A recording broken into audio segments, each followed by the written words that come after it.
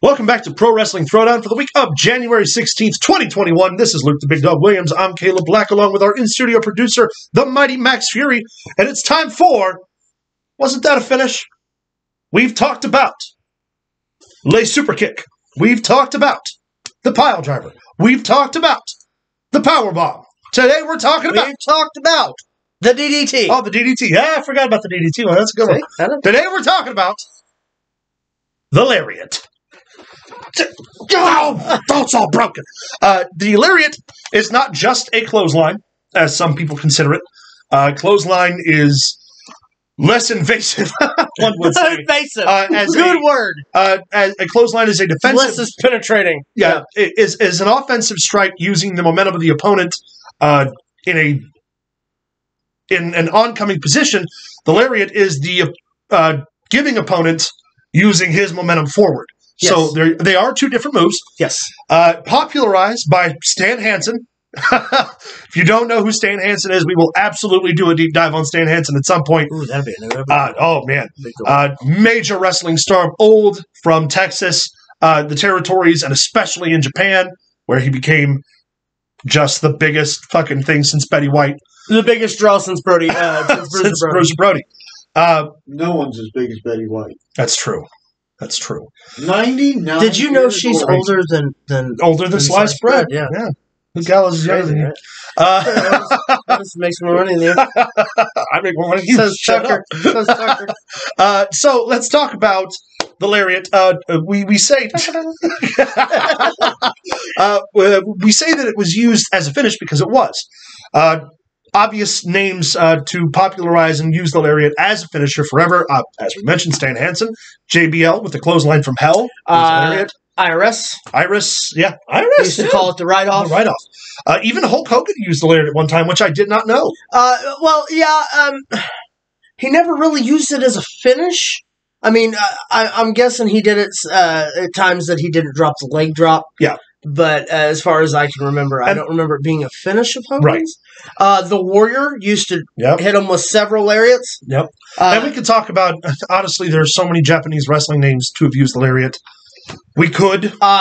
We forgot one. Dustin Rhodes. Yeah. As Goldust used to hit a mean lariat. Yeah.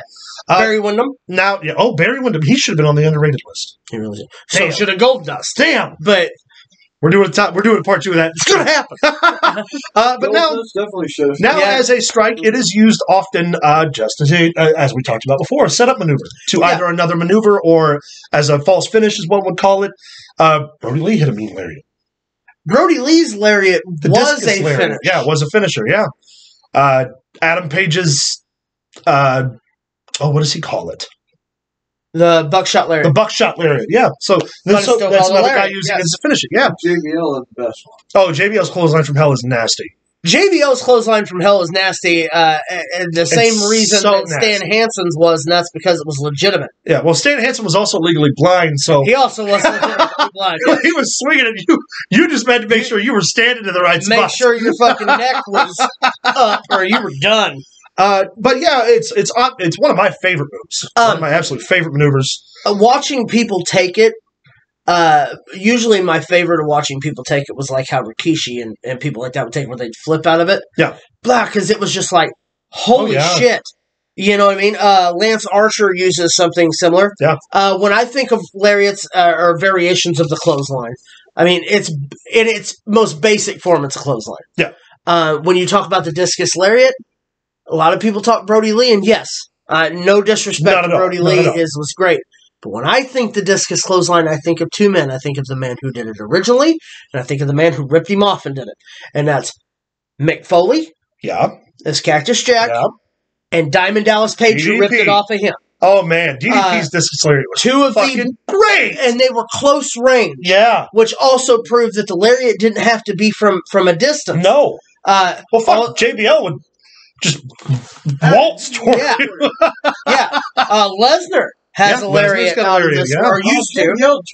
Turn him inside out. Even the big guys. Oh, man, yeah. They sent JBL to punish Saturn was one of the most vicious lariats I've ever seen in my entire life. Whenever they beat the... Public Enemy. Public Enemy, thank you. I was trying to remember their name. JBL hits Johnny Rocks, right? Rocco Rock. Rocco Rock. Yeah. Hits Rocco Rock clean out of his fucking Y'all know boots. how to work a 2x4?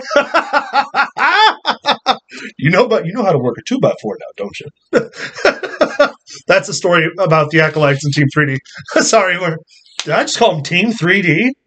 You did. Wow. How dare you? The Dudley Boys.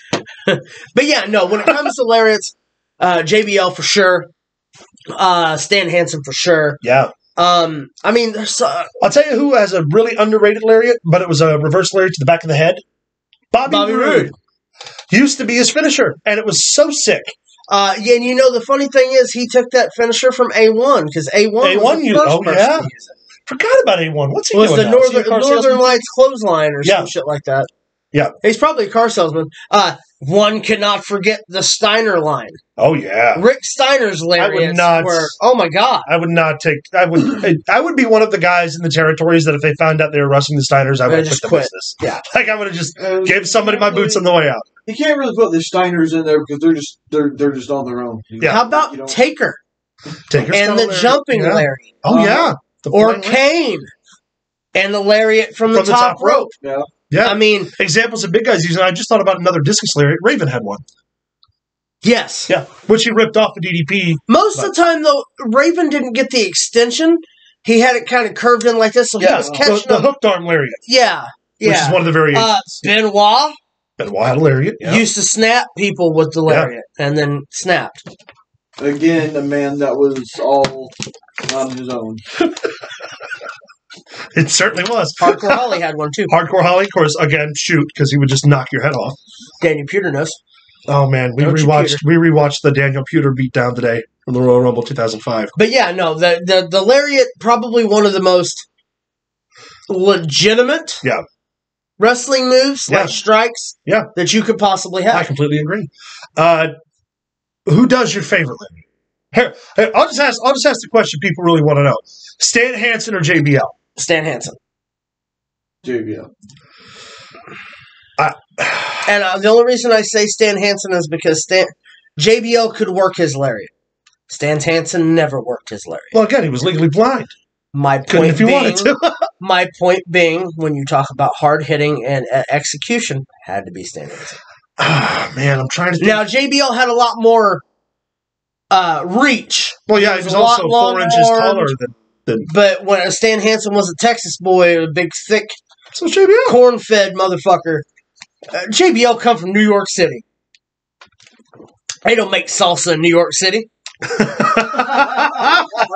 I'm going to go against my better judgment and say JBL as well. I think there's something about it. The thing I liked about JBL's, and this is such a small little detail, you could always hear it connect. When he hit you, you always heard the skin to skin,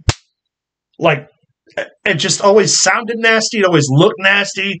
And you feel it. And especially if you hit it on a bigger guy, because he'd come in and fucking tumble down afterward. But you said that it was either Stan Hansen or Bradshaw. That's what I said. The most connecting, loudest sounding lariat was Foley's. Oh, yeah, that's a good point. Because it was tight. That's a good point. And it was close. Yeah. And they had no choice but to bump. Well, yeah. That's fair. Also, but in between, when you go Bradshaw and you go Hansen, my pick personally is Hansen, but I cannot discredit those. Nor can we for Bradshaw, because let's face it, I've seen Bradshaw fuck some people up bad. Man, so that one he hit. Sure. Who was it? On was it Victor or Connor of the? Perry Saturn. The man literally went into hiding for 12 years. That's right. Or whenever they had the legends beating the shit out of Heath Slater every week. You just leave Heath Slater. And JBL just gets up out of the fucking thing and plow. Man had kids. It wasn't even right. It wasn't even right. Guys, thank you so much for tuning in. Let us know who throws your favorite lariat in the comments down below. After you like and subscribe, send us an email at prowrestlingthrowdown@gmail.com. Find us on Facebook at facebook.com/prowrestlingthrowdown. Follow us on Twitter at prowrestlingtd. No Twitch stream this week. Didn't feel up to it. Don't worry. We'll promote. Good Lord. We'll promote it again. We'll let you guys know we're going to be back on Twitch. Stay tuned. We got more videos dropping this week on here, on the YouTubes, on the channels. Facebook. Find us. Things.